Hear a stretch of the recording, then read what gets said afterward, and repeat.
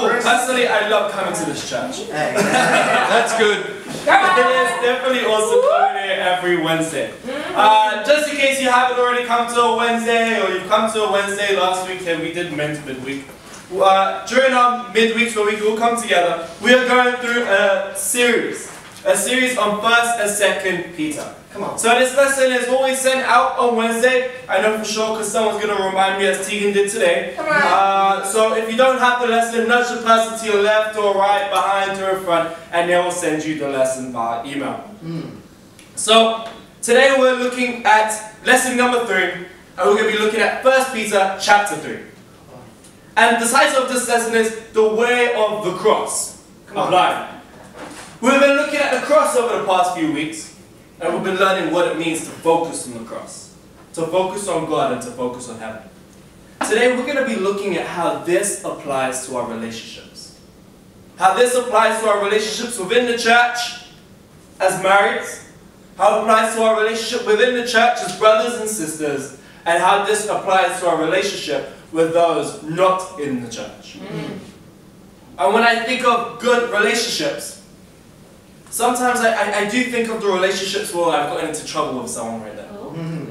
There was one time when me and my friend did get suspended from school. I'm not going to tell you why. I'm ashamed of it, but the friendship itself was good because we stuck up for each other. That's usually what you think of when you think of a good friendship. But today we're going to be looking at what is godly friendships. It's one thing to steal something and not snitch on your friend. But it's another thing to tell your friend to not steal and still love them for who they are. Come on. And still love them in a godly way.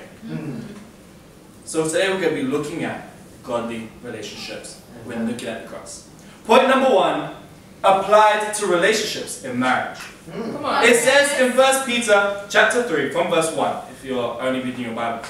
Wives, in the same way, be submissive to your husbands, so that if any of them do not believe the word, they may be won over without words by the behavior of their wives, when they see the purity and reverence of your lives.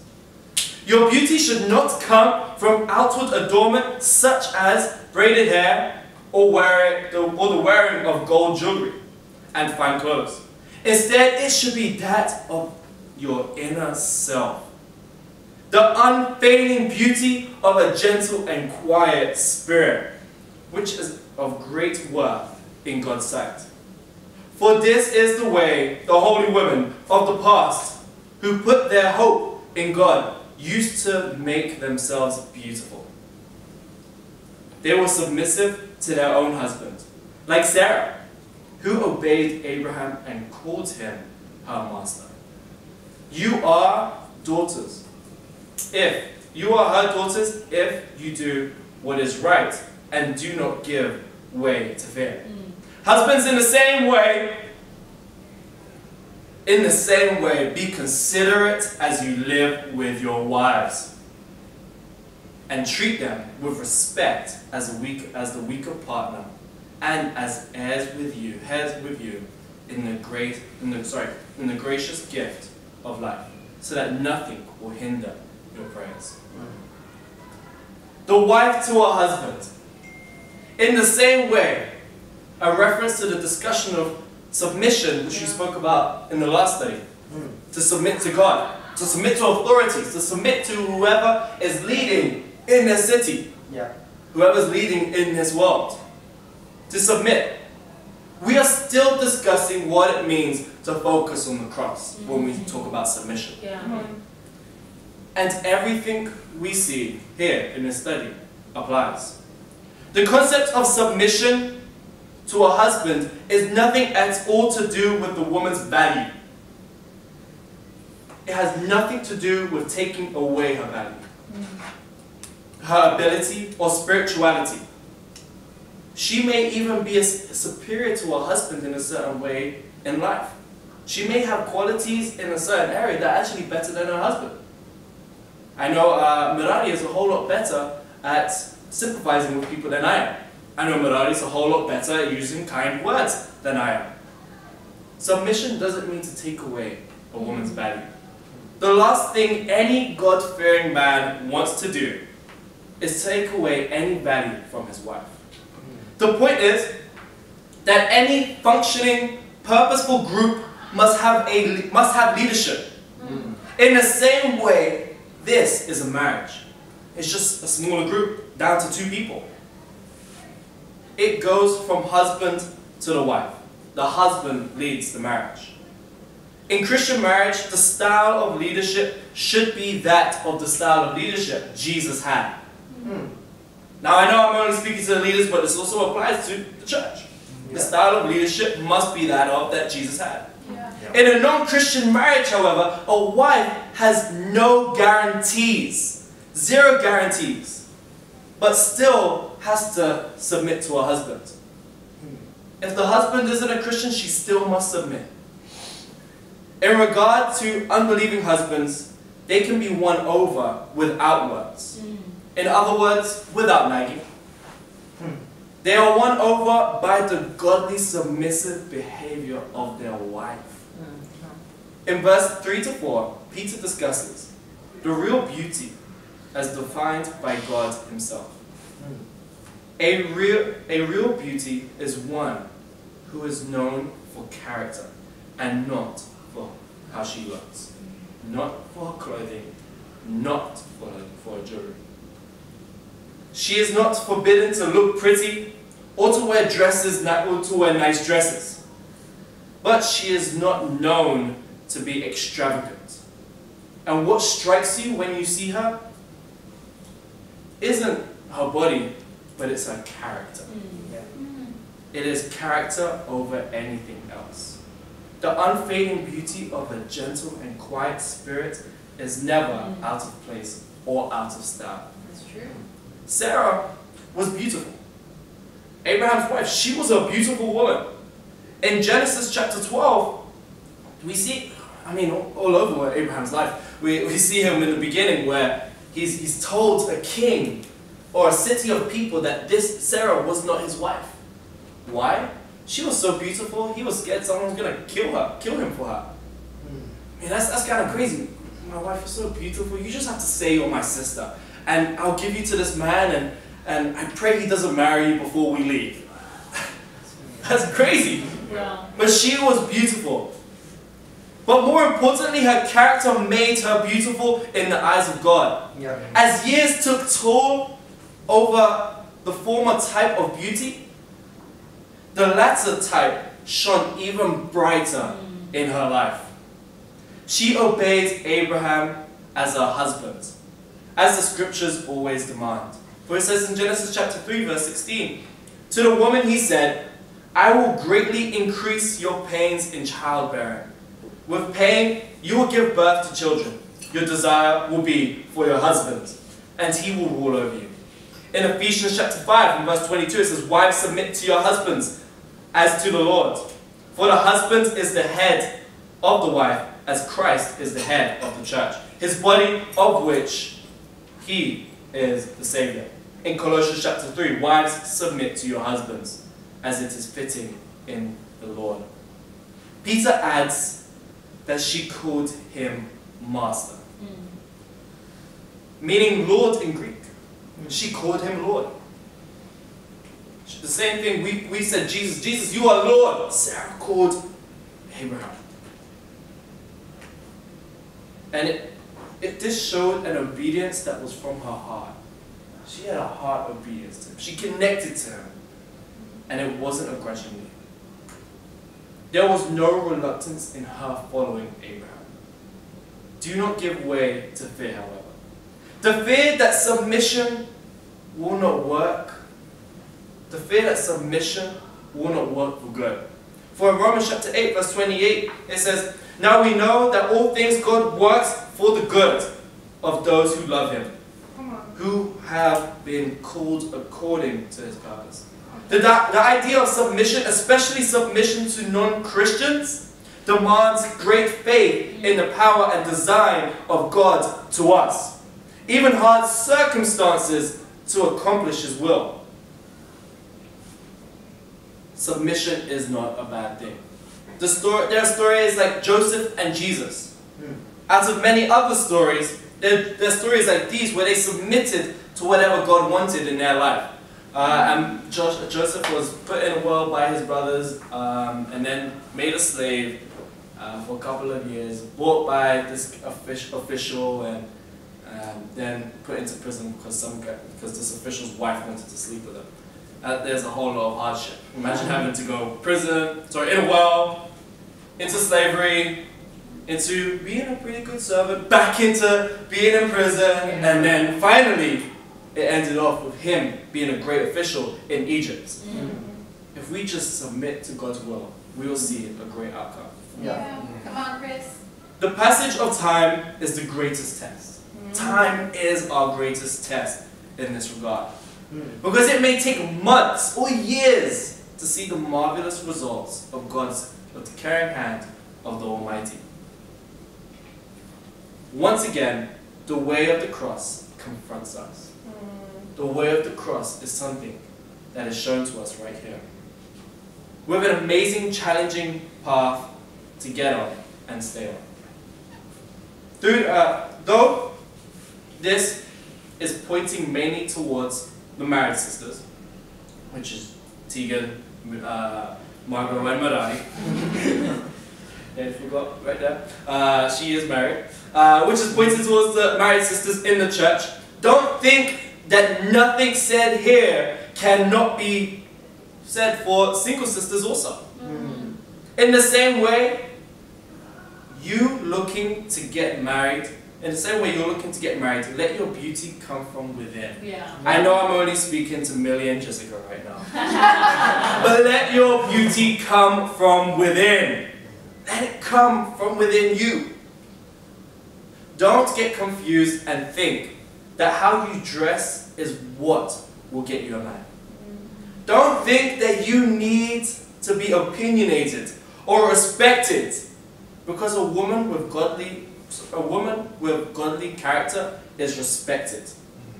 She respects herself already, and therefore is respected and heard clearly.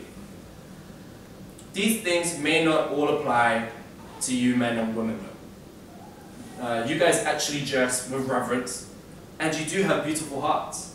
But when you live in a city like Auckland, when you live in a city like this, where people think the way they look is what will get them attention, where people think the way they must dress is what's going to get them what they want, where there is such a mistake between actual beauty and sexual attraction and lustfulness, we can often think that's how we need to be in order to get what we want.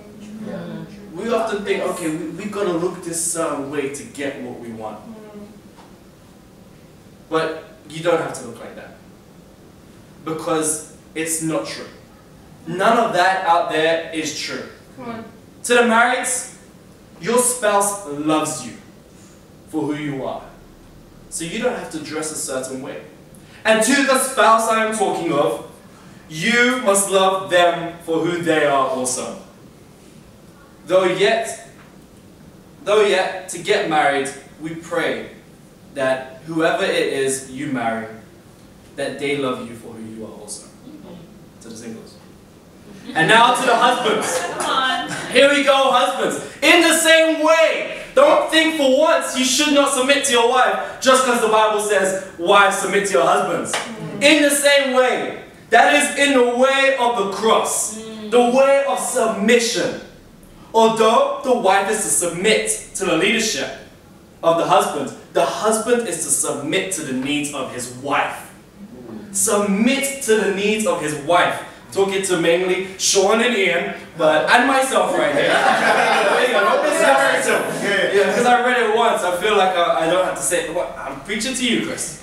Come on, Chris. The husband is to submit to the needs of the wife. In the same way, all disciples are to submit to the needs of other disciples, to the people they disciple. As part of this type of submission, he will show concern and respect for her opinion when making family decisions. You must ask for her opinion. There is a word for leaders who make abrupt decisions without seeking any input from those whom he leads. He's called an idiot. Stupid is the word for a leader who does not ask the people he leads. Being considerate. In order to follow this admonition, a husband must study his wife carefully to identify what her needs are. In the same way, Sean studies the church. Sean studies each and every single one of you to find out what your needs are. A husband must do the same. I will raise my hand to be the first to say that men do not understand women. We don't. All I know is that Merari needs oxygen. That's all I know. That's all I instinctively know. Merari needs oxygen. Her body, her lungs operate the same as mine. Although they may last longer when it comes to running. But I did not even know the importance of food until I got married. Personally, the word hungry was never in my vocabulary. I have never used that term before. This is because men and women are actually very different, believe it or not. Very different. A man treats his wife with respect as the weaker partner. This is what the Bible calls men to do. Within this time, there were disciples that were slaves. And they were even called to respect their slave master. And some of their slave masters were harsh. Still, they were called to respect even the harsh ones. How much more should a Christian husband treat his wife with all the respect he possibly can?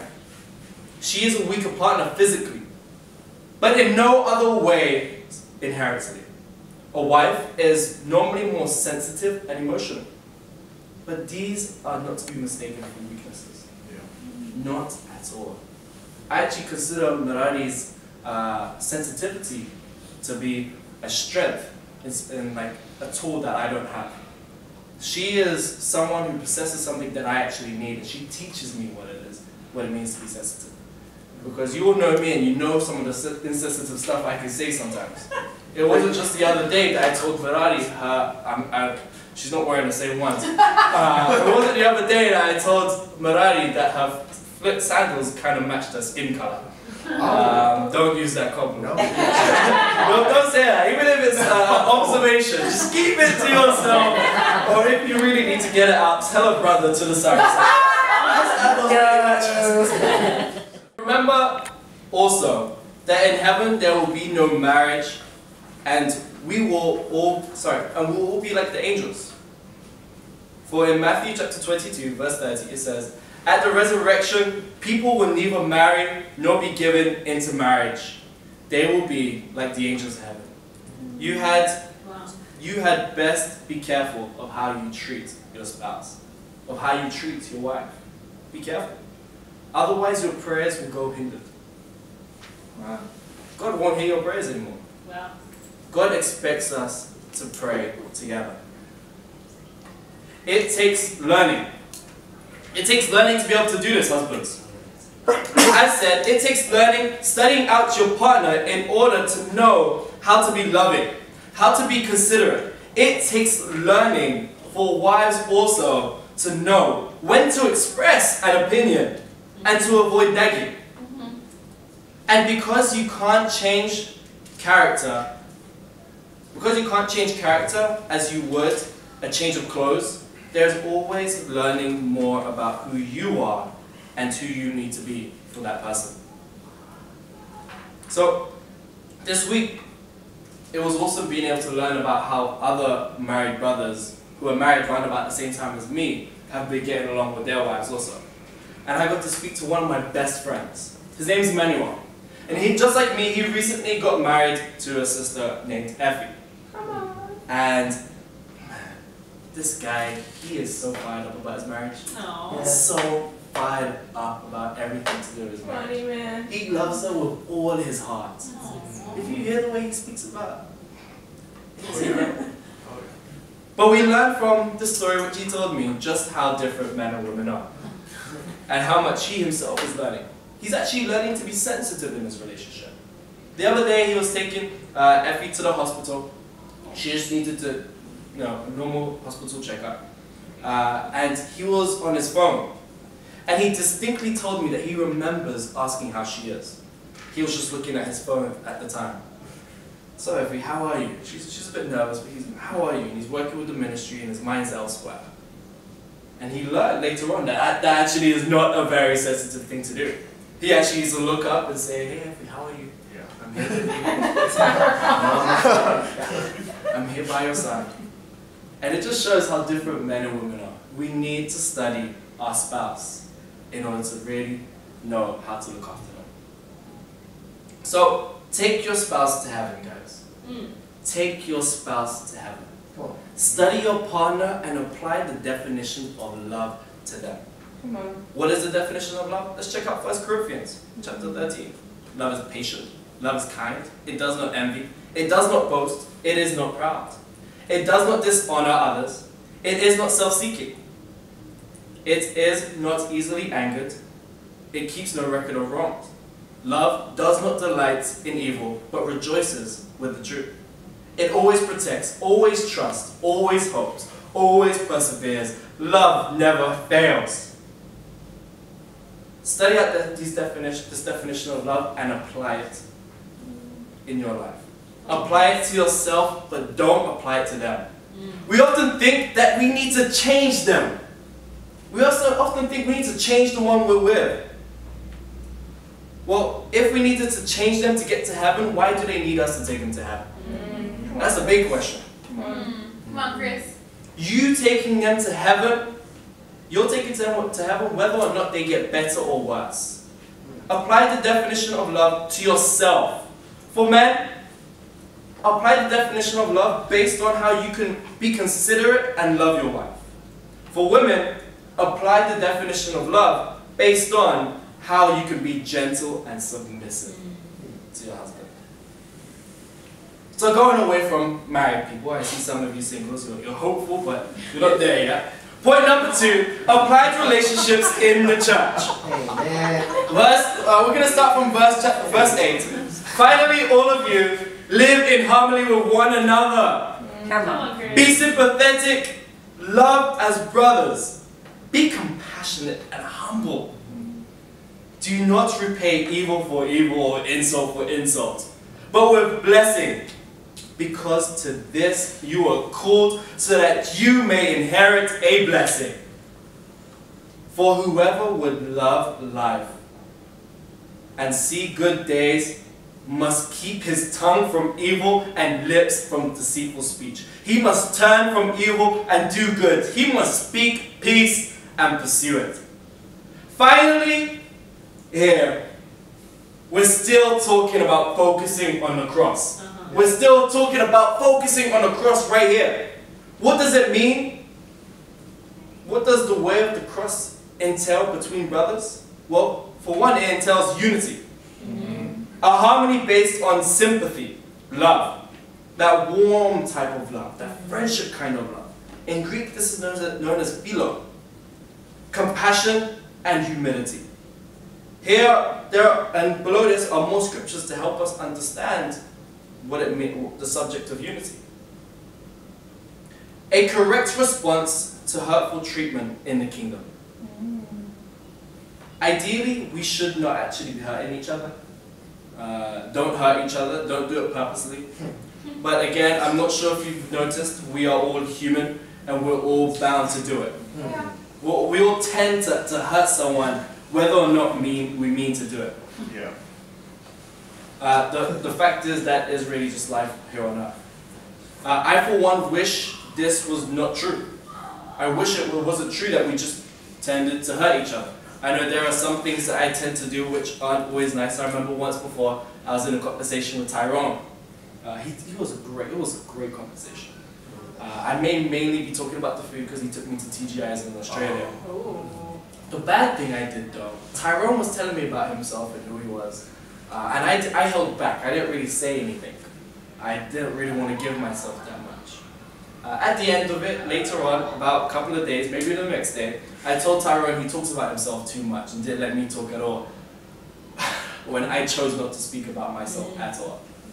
I actually insulted him even though I thought I was doing something nice. And again, I apologize for that, TY. I've definitely learned my lesson now. But we all tend to hurt each other. Our responses to kind treatment says very little about who we are, about how Christ-like we are. Just because someone's nice to us, it doesn't mean it shows how godly we are. But our response to an unkind treatment, that says it in levels. Just how godly we are. Are you treating your brothers and sisters in the church how you think they deserve to be treated, or how God thinks they deserve? That's a great question. There are times where I actually find myself not wanting to speak to someone, not wanting to speak to a brother or sister. But the Christian life is not about me. It's not. I don't come to church and I talk thinking about me. That's not what I'm meant to be doing. I'm meant to be coming to church thinking about everyone else. I can't call myself a Christian and yet give a fellow brother or sister the silent treatment at the same time. You got to pick one or the other. And in the same way you're picking to be a Christian or not be a Christian. Which is it? Focus on God always allows friendships to grow. How many times have you heard someone say, if we weren't Christians, if it wasn't for Christ, we wouldn't be friends? It's certainly not an encouraging or loving thing to say, but it is very true. It is very true. And it's true not because of where you would be in life if it wasn't for Christ. It's true simply because if you were allowed to be who you are, you would be selfish and not give yourself to that person. You'd be too focused on who you are and about you to actually love someone else. Do you come to church in this way? Are you focused on the cross in your interactions? Are you focused on Christ as you interact with someone here? Are your interactions awkward because you're trying so hard to get to know someone? Or are they so awkward because you're so resistant to getting to know someone? Why are they awkward? Who do you need to apologize and love today? In verse 10 to 12, gain and maintaining true unity. Peter quotes from Psalm chapter 34 to show us the ingredients necessary to gain and maintain unity between brothers. It says, whoever of you loves life and desires to see many good days, keep your tongue from evil and your lips from speaking lies. Turn from evil and do good. Seek peace and pursue it. The eyes of the Lord are on the righteous, and his ears are attentive to their cry. The face of the Lord is against those who do evil, to cut off the memory of them from the earth. I'm not sure, whenever I read that last bit, the face of the Lord, I kind of think of my mom sometimes right there. Has any of you had a mom where she just gives you that look and you stop being naughty? My mom would do that. Oh man, I'll run away. I knew when I was getting home my mom would beat me. And it's true, I told her. So my mom sees this, she's going to be laughing right now. But that face right there, I just pictured the Lord going, what are you doing? Our speech must be honest instead of deceitful. You can't tell a brother or sister you love them when you don't even like them. True. It's deceitful. In fact, when was the last time you said I love you to at least 3 people in this room? When was the last time? Yeah, you don't have to say it all the time. Your actions do show love to someone. But why not? Why not? I remember being surprised by Jesse Cross saying I love you to me. I'm not sure if you guys know Jesse Cross. He was in a gang in Australia. He's a tough guy. He has Sean's beard and Jordan's hair. A bit shorter. Tyrone's beard and Jordan's hair. But a bit shorter. And Jordan's height. And I'll say maybe Sean, no. Tyrone's build. And a bit different. Picture a big mafia guy. There we mafia guy. If you think of the top hat and the suit, amen. But that's how I picture Jesse sometimes. Bravo. Jesse was once mentoring Mirani and I. Unfortunately, I wasn't very nice to my wife at the time, and he came and he mentored me. He gave me some help. And I said, thank you, Jesse. So he showed me some love when it came to helping me help my wife. And at the end of the phone call, he said, I love you. And he hung up, and I stood there for a while thinking, what did he just say to me? This big mafia guy? The other day he said, he'll kill me. But when you hear I love you from someone, it changes everything. Yeah. Why don't you say I love you to the people around you? We must replace evil behavior with good. We need to be loving and not evil. Though so many of us, having been disciples for some time, we have gone into the habit of doing loving things. We can be loving because that's just how we've learned to be. It's now a traditional thing instead of trying to do. It's more of a habit now. A good question for you is, how have you grown in doing good? I believe that as you get older, you go two ways. You either get more loving, because you kind of have less work to do, and so you focus on your family and you learn to love them more, or you become bitter. Yeah. The bitterness of life and time just gets hold of you and you get bitter. And when I think of older people, when I think of loving people, I think of my grandparents. They are actually very loving. And it's great seeing them being, how they are loving to one another. My grandfather helps, even though my grandfather helps my grandmother. Even though he has a hip replacement, he still kind of limps to help her, and he does his very best. My grandmother recently had a stroke. And she does her very best to get up and serve my grandfather as much as she can. And they call each other a team. But what's even more loving about them is that whenever they're about to go somewhere, they think of all the people who they know that they're going to pass along the way. And before they even leave their house, they've called up and have already invited themselves to that person's house. They've already said, hey, it's me, I'm coming past, I'm coming to your house. And be sure that they'll bring lunch too. When was the last time you did a nice thing and asked your brother or sister to hang out with you? As I learned when I got married, there's a difference between seeing a person and actually spending time with a person. There's a big difference. Just because you see them, it doesn't mean you spend good quality time with them. The price of peace must be paid, whatever the cost may be. What are you paying to spend time and do good with your people in this room?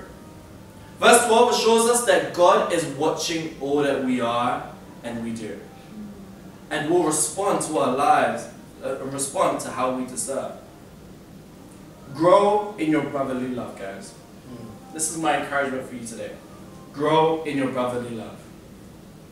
This is also for the sisters, guys. You can, sisterly love right there. Come on. It's time to start communicating.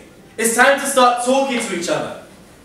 It's time to start calling each other up. Man, if you're in the hood, hit a brother up. I'm just going to say that for some of the ghetto ones. Oh. Okay, thank you. And in other ways, if you're around, please call me up. I understand. Hang out with each other. Compliment each other. When was the last time you said, Tyrone, your hair looks good?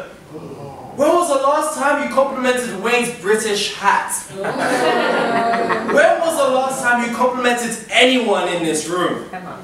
And especially being of the opposite sex. If you're walking through Grafton, guys, please, knock on my door and come over. I'm not sure if we'll be able to feed you, but we certainly have many boxes of tea. Above all, don't leave your brother or sister without saying I love you today. From now on, make it a thing. If you see your brother or sister, or if you're talking to them on the phone, finish that conversation. Leave them with I love you. And if you don't, go fix yourself, look at the cross. Point number 3, applied to relationships in the world. Point number 3, applied relationships in the world. 1 Peter chapter 3, from verse 13. Who is going to harm you if you are eager to do good?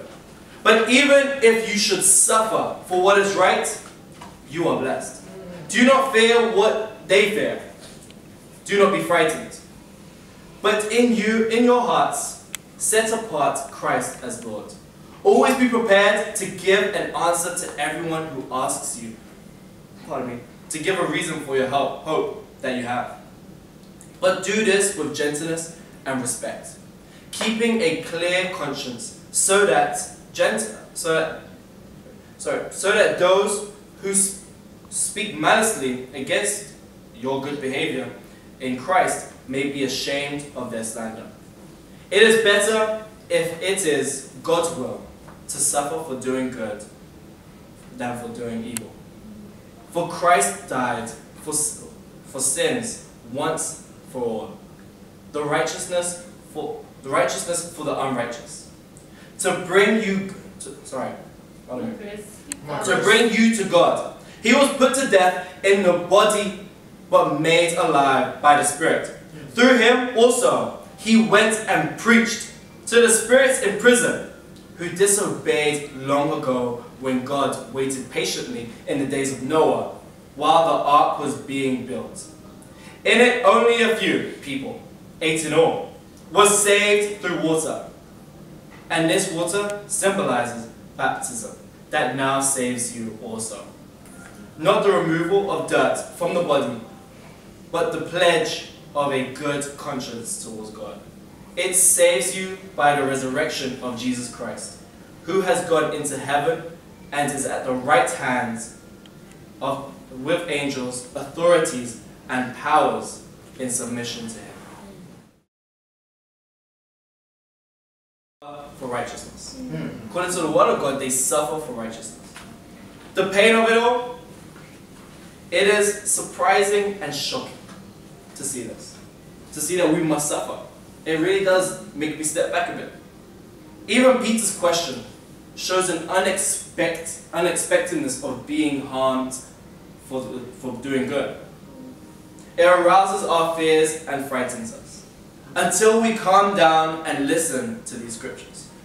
To quote here from Isaiah chapter 8, verse 12, it said, but in Isaiah chapter 8, verse 13, it continues on. Isaiah goes on to give them the remedy of their fears. It says in this verse, the Lord Almighty is the one you are to fear. He is the one you are to dread, and he will be a sanctuary. What do we gain from fearing God and seeking sanctuary in him? It helps us keep Jesus as Lord in our hearts. It helps us keep prepared to defend our faith without being deceptive, but being gentle and respectable. It helps us keep a clear conscience. Persecution makes righteousness our constant goal when we're persecuted. For we must judge our words and actions in respect to how God would see them, not in how people will see them or how we feel they're valued. Asking ourselves how this looks from God's perspective. It helps us keeps convicting those who maliciously slander our good behavior. So do you fear God enough to treat non-Christians with respect, or do you think God is not enough and you need to give them your peace of mind? Come on, Chris. Slander and gossip are still sins, whether or not they're done to a Christian or a non-Christian. Whether or not they're done to a person in this church or out of this church. Who are you lacking respect towards in your life? Is it your boss? Your co-worker? Who are you lacking respect? In the word, Christ suffered for righteousness. The pain of it all, he died for sins, and thankfully it was once and for all. As he was put to death by the word in his body. Yet, he was nothing but righteous in his life. There was one philosopher who once said, if a person could ever embody complete truth, the world would fall at his feet. That philosopher was ignorant both of Jesus and of the clash between evil and truth. And in fact, one day everyone will bow to Jesus. What do we gain from it all? He took our place on the cross. He took our place on the cross The righteousness for the unrighteous. You are living a life you don't deserve. Really, you guys are living a life you don't deserve. How much do you really understand that? How much do you really understand your undeservingness for the world, for this life? Personally, I don't think anyone will completely understand this. It's just something we can't. Yeah. It's something that we just can't get. But are you living your life as though you are grateful? He arose from the dead to settle the death issue, settle the death issue once and for all. He preached to the spirits in prison. But if you also want to find out what that means, continue studying the next bit out as it goes into a search as to what it means of him preaching to the spirits in prison. Point number D, it says, live a godly life and believe God's got your back. There's a challenge for that one. Live a godly life and just believe that God will judge others for how they treat you. So in conclusion, coming in for a close, point number 1, apply it to your marriage. You are a godly partner leading your spouse to heaven. Apply the definition of love to yourself. For men, base this on how you can be considerate and loving. For women, base this on how you can be gentle and submissive.